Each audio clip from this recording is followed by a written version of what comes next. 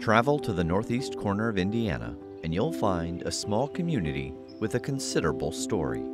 Mid-1920s, families started purchasing lots and building homes here at Fox Lake, so we've been able to maintain a thriving, multi-generational community now for almost 100 years.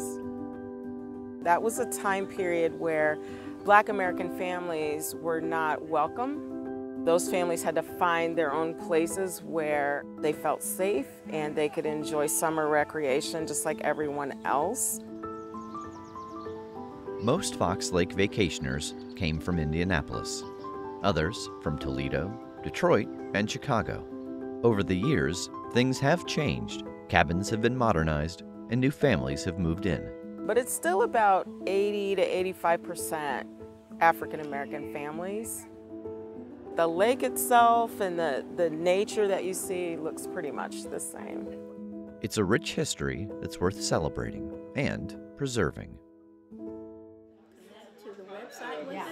The Indiana album started organically, I say about 2012. I had a business for photo preservation and archives, and we just started seeing a lot of photos that people owned that we knew others would like. Yeah, that's my cousin. And so I approached a lot of groups saying, hey, do you have plans? Are you going to start digitizing collections? Nobody was of the several groups that I talked to, so we just felt there was a strong need, and it was time for someone to do it. This is awesome. We either target a community where we feel there's a need, or they contact us.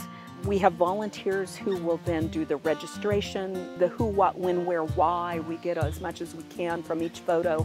We have usually 3 scanning techs, and we scan them while they wait because we know people don't want to lose sight of their precious photos. To date, the Indiana album has gathered and cataloged over 25,000 images. They come from scan-a-thons, like the one at Fox Lake, from individuals scanning their own photos at home, from libraries, antique stores, and elsewhere.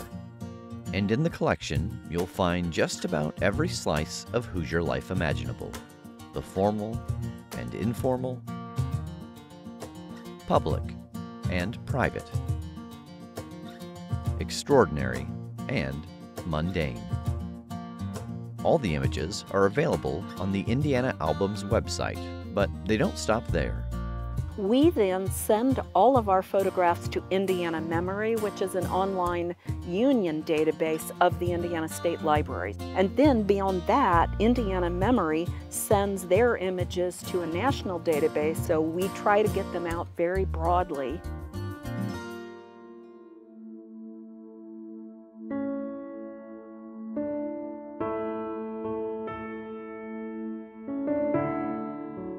I love history, I love photography, so it just all ties it together, and to me, it's just fun seeing what people will bring. They don't understand the importance sometimes, but they learn and we learn. Every time I catalog, I learn something new.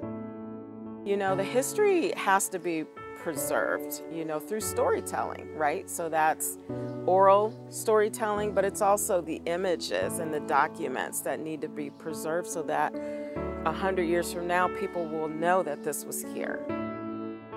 I think that showcases what Black Americans have been able to do when times were unkind, you know, and not only do it, but, you know, make it into something that is sustainable and thriving and something that we can all be proud of. We talk a lot about American history, especially in these times when we have people trying to change history and books and things like that, and that's why it's important for us to preserve this so that we are telling our own story. That is what makes it personal to people. They have to have their own connection to it, and then once they tie to their family, they start seeing broader themes and broader history.